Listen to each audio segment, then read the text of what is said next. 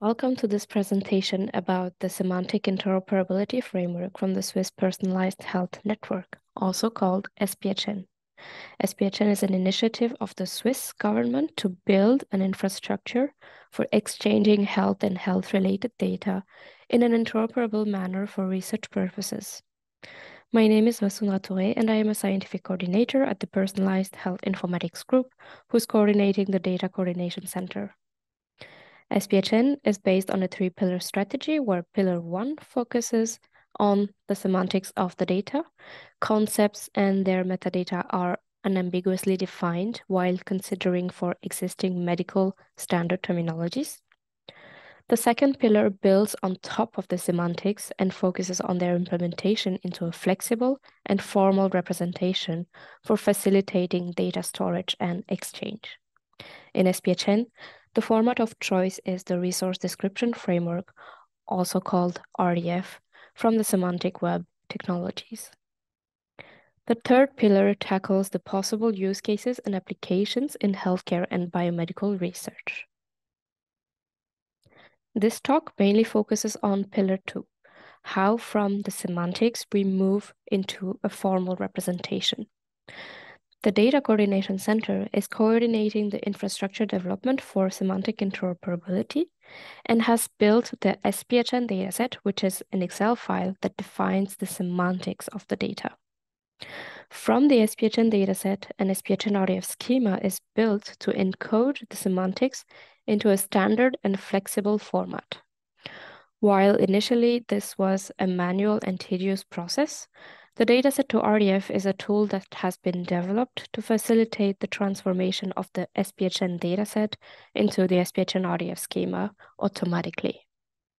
In addition, the DCC has developed several tools for automating the generation of RDF files for specific terminologies used for encoding values, for instance, with the DCC terminology service, shackle rules for validating data against the schema definitions and restrictions with the shackler, a human-readable documentation of the RDF schema with the SPHN visualization tool, and finally, Sparkle queries for basic statistics and data exploration possibilities with the Sparkler.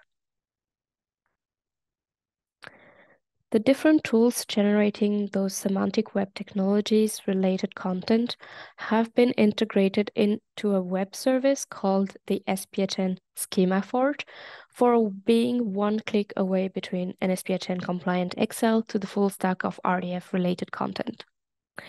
In SPHN, research projects have the flexibility to extend the semantics defined in the SPHN dataset for encoding elements that are not yet covered, but which are needed for project research purposes. Once this extension is done, they can use the Schema Forge to build, among other things, the project-specific RDF schema and its corresponding shackle rules. These files are then given to data providers, here, for instance, clinical data warehouses, who will build the data in RDF according to the schema and then deliver them to the projects. On the implementation side, a couple of driver projects have already received data from different Swiss university hospitals and other partners between 2018 and 2022. The number of data points varies between millions and even billions of points. Since 2022, the national data streams have been launched and they are expecting data in RDF, and the purpose would be to build a common knowledge graph.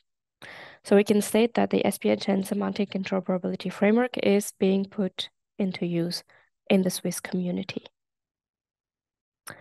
Please find the references to the different tools and files mentioned during this presentation, which are open source and accessible on our DCC's GitLab instance. Thank you for your attention.